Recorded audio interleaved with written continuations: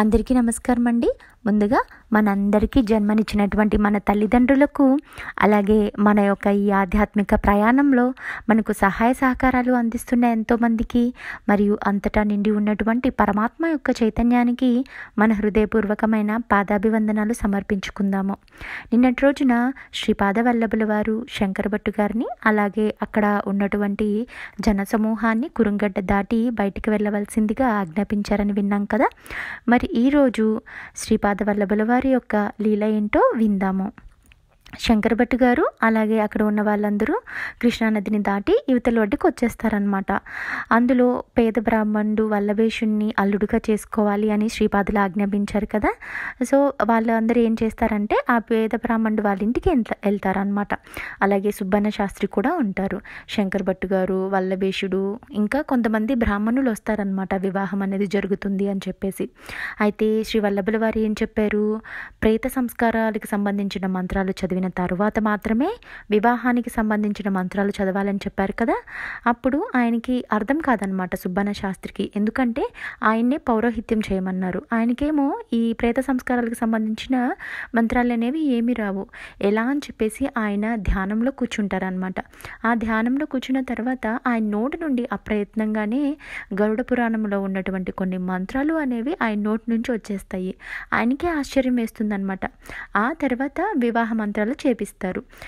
వివాహంలో ఏం చేస్తారంటే పసుపు కొమ్ము కడతారనమాట మంగళసూత్రానికి బదులు. ఎందుకంటే అది శ్రీపాద వల్లభుల వారు అనుగ్రహం చేసి ఇచ్చిన పసుపు కొమ్ము అనమాట. ఇలా పెళ్ళి అనేది జరుగుతూ ఉంటుంది. అక్కడ వేరే బ్రాహ్మణులు ఉన్నారు కదా, వాళ్ళందరూ ఈ తంతంతా చూసి ఇదంతా శాస్త్రబద్ధంగా లేదు, సాంప్రదాయబద్ధంగా కూడా లేదు అని చెప్పేసి అక్కడ వాళ్ళందరినీ తిట్టేసి వెళ్ళిపోతారనమాట. వీళ్ళేంటి ఇంకా ఉండేది 6 ఉంటారు, 5 ఉంటారు. ఎందుకంటే పెళ్ళికొడుకు వాళ్ళ తల్లిదండ్రులు ఎవరు ఉండరు. శంకరభట్టు గారు ఉంటారు, అలాగే కన్యాదాత వాళ్ళ భార్య గారు ఉంటారు, ఇంకా పురోహితుడు అనమాట.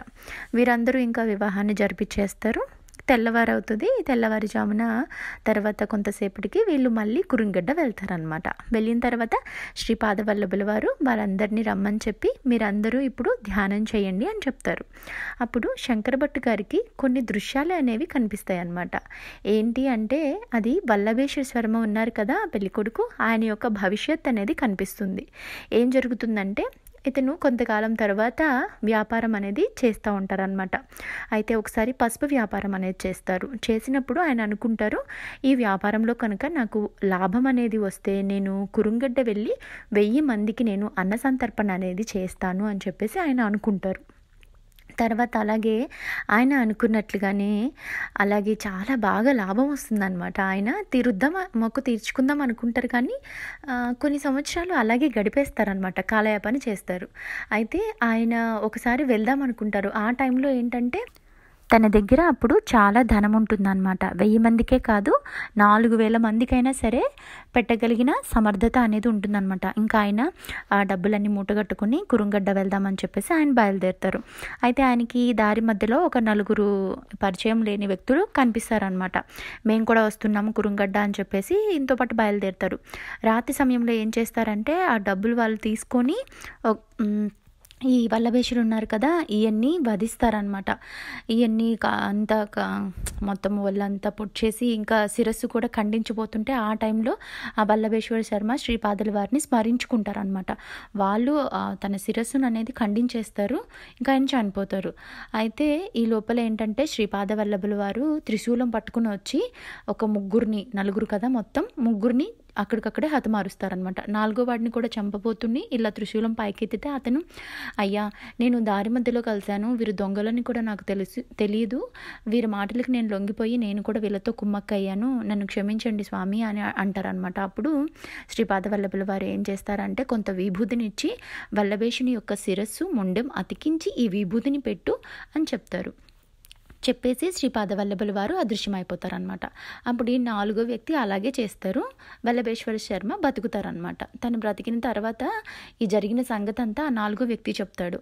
చెప్తే అప్పుడు శ్రీపాదుల వల్లభుల వారి యొక్క దయ ఏమని అని చెప్పేసి ఆయన అనుకుని చాలా ఆశ్చర్యపోతారు. చాలా ఆనందం వేస్తుంది. కానీ అయ్యో శ్రీ వల్లభుల వారు ఇప్పుడు అదృశ్యమయ్యారే, అంటే నేను చూడలేకపోయానే అని అనుకుంటారనమాట. యాక్చువల్గా అదే టైంలో ఏంటంటే శ్రీపాద వల్లభుల వారు తన యొక్క శరీరాన్ని గుప్తపరుచుకుంటారు. ఎందుకంటే అప్పుడు 30వ సంవత్సరంలో స్వామి తన యొక్క శరీరాన్ని గుప్తపరుచుకొని ఒక 3 సంవత్సరాలు అలాగే ఉండి తను ఇంకా వెళ్ళిపోతారనమాట ఈ లోకం నుంచి స్వామివారు. సో ఆ విషయం తెలుసుకుని వల్లభేషుడు అయ్యో నేను కాలయాపన చేశాను, ఎప్పుడో నాకు ఆ డబ్బులు అనేవి వచ్చినాయి, 1000 మందికి సరిపడేవి, ఇప్పుడు 4000 మందికైనా చేసుకోగలను, నేను ఎంతో అంటే కాలయాపన చేశాను కదా అని చెప్పేసి ఆయన అలాగే అనుకుని నేను ఇప్పుడు చాలామందికి పెట్టగలను అని చెప్పేసి కురుంగడ్డ వచ్చి అందరికీ తను అనుకున్నట్లుగానే 4000 మందికి అన్న సంతర్పణం అనేది చేస్తారనమాట. ఈ విషయం అంతా శంకర భట్టు గారికి ధ్యానంలో తెలుస్తుంది.